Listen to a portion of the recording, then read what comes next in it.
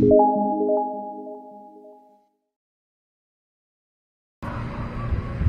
going on, everyone? Welcome back to another video. This is Ken.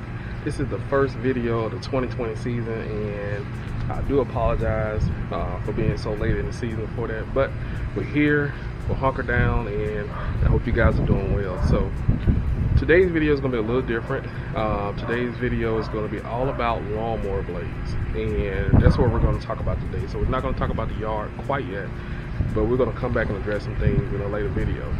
Excuse the face, as you can tell, there's been no shaving going on because I've been at home for about 7 to 14 days, and so yeah, that's what that's about. So, but again guys, today's video is all about lawnmower blades. So I've been getting a lot of questions about lawnmower blades. Should we sharpen? Should we buy new ones? You know, what's my particular ideal and pick on that? Well, there's a couple things you need to know first. One, it's always good to sharpen your lawnmower blades. There's never wrong with buying a new lawnmower blade either. So one thing about sharpening the blades, just want to make sure you go with the grind. I don't have a sharpener here at this particular house. I did at my last one, but we don't have one here.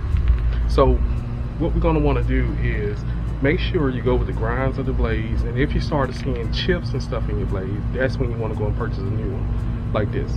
So alright guys, we're going to go ahead and get this lawnmower blade changed out. We're going to come back and I'm going to show you guys what's been going on in my backyard, and then we'll wrap it up.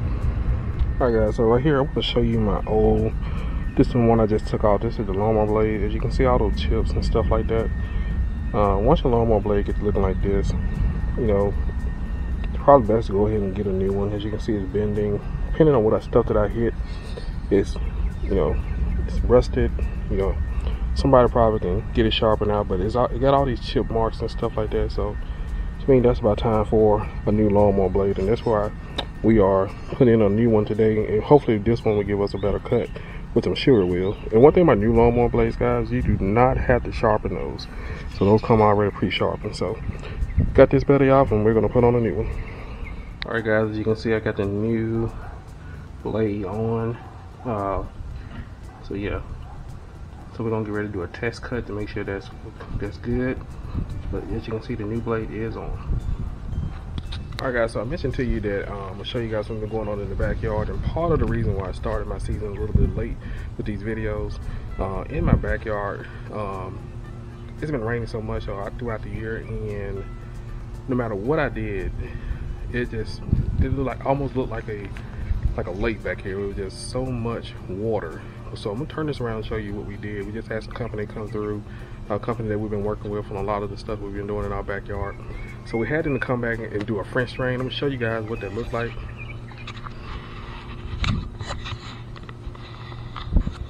So this is what we've been doing. We had a French drain dug. We had some of these little spots right here. They kind of dug up and they flipped the grass over and flipped it back over. And we got it going all the way out here. We had about 150 feet worth of drainage that we put. We got everything hooked up from this particular downspout right here, and it's going all the way out over here. We're going to put 2 more in this area right here because that's a low spot out there. I can fill it with sand and I can fill it with, you know, soil and stuff like that, but we're going to put 2 more out there. Then I'm going to come back and do some leveling. But that's what we've been doing right now. And it goes in here, again coming out right here, throughout the fence, and it actually goes all the way down toward the street. So yeah, that's what we've been doing, and as you can see, it kind of curves around right here. So alright guys, so this is going to wrap this particular video up. I hope you guys enjoyed it. Don't forget to give it a thumbs up. Got a couple more videos I'm coming out there to you, and I apologize for being late on the season, but had to get some things done in the back. So if you have any questions about anything else, yes, we're going to be using a lot of Simple Line solution, but we're also going to be switching things up and using some other stuff as well on the front and on the back. So stay tuned for all of that. I really appreciate you guys. Y'all have a good one. I'll see you next time.